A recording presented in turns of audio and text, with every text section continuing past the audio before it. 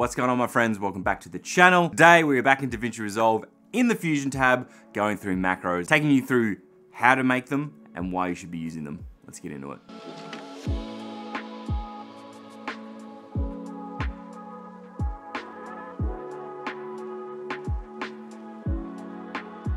So those of you for the how of how to make macros in Fusion, you can skip to the timestamp below if you don't want to know about the why. For those of you wondering why and how, just keep watching. So why would we use macros in our Fusion workflow for Davinci Resolve? Pretty simple, they just save a bunch of time. If you've got any sort of effect that you know you're going to be using multiple times, maybe you've built out a transition you really like, maybe you've built out a title that you really like, macros allow you to save that and that composition, but in the future drag it into Fusion in just a single node, as I'll show you in a minute. Macros also allow you to determine the parameters that you would be able to change when you come back to that in the future. You can make it so it's just drag and drop, you won't be able to change anything, or you can make it so there is some flexibility there, which really makes them a very powerful tool, so you can create your macros with the amount of flexibility or rigidity as you need in the future. The long and short of it is macros allow you to stop making the same effect over and over and over through your Fusion compositions. You can make it once, save yourself a bunch of time.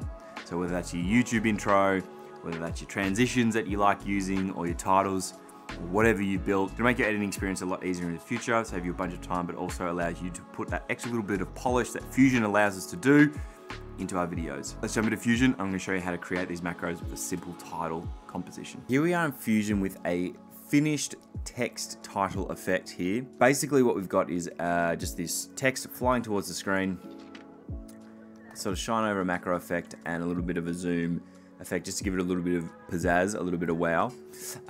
So to create the macro, it's very, very simple, guys. All you're going to do is highlight everything except for your media out. You do not want to highlight your media out. We're going to go right click, come over to macro, create macro. This is the point where you're ready to export your macros. So if I were to just type in this and we're going to name it something, let's go gradient flying text. If I was to press close right now and save the macro, that is going to mean that the macro will be exactly as it is right now. I will not be able to change any elements in it. We obviously don't want that. We want our macros to be nice and flexible. We want them to be able to use again for different clients, different templates. So a simple title macro like this, we want to make sure that we're selecting the elements we need so that we can change it in the future. You've got these columns up here for every single one of these segments. Now you'll notice that these segments represent the nodes themselves and the data within the nodes that you have selected. So we've got our background text, windowed text, the rectangle we use, DVE, original text. You can see that you've got everything there from your macro in here. What we can do now is select the different nodes that we want through these drop down menus and let Davinci Resolve know which elements we'd like to be editable in the future. So we've got our original text. If we drop down this little box, generally you could ignore the output, the mask effect and all that sort of stuff. We don't really worry about that. And the image. This is more to do with the actual Fusion composition than it is to do with anything else, so close that. Under this text drop down menu, you can see we've got all the elements that we can actually alter in the inspector tab when we're actually working on a text node. We've got our styled text, we've got our font, we've got our style, we've got our colors, everything that you're going to need to change with a text. By highlighting these, I'm making sure that when I drop the macro in at a later date, I can change these and edit them as I need to when I am using them on a different project or with a different client. It's going to save me a bunch of time and effectively make sure that I don't have to remake these macros all again. Whereas if I just locked it in the way it was, then there's really no point in me making a macro. I may as well build it out the way it was. You can leave all that. You might want your transform, so that's up to you. I don't really want to bother with it with this, but you can basically go through everything and make sure that you are selecting the elements that you need. Now that I've got everything I think I'm going to want to be able to edit in the future selected, I can press this close button. It's going to save it. Save changes macro tool too. I'm going to select yes. It's going to bring up this box here, which is just where all your macros are started. You're just going to save. All done. Nice and easy. So now that would have closed that window and you'll be wondering where that macro has gone. All you've got to do is press shift space, gradient flying text, and there we have it. Now I can just connect this across and you can see we've got a macro there, nice and ready to go.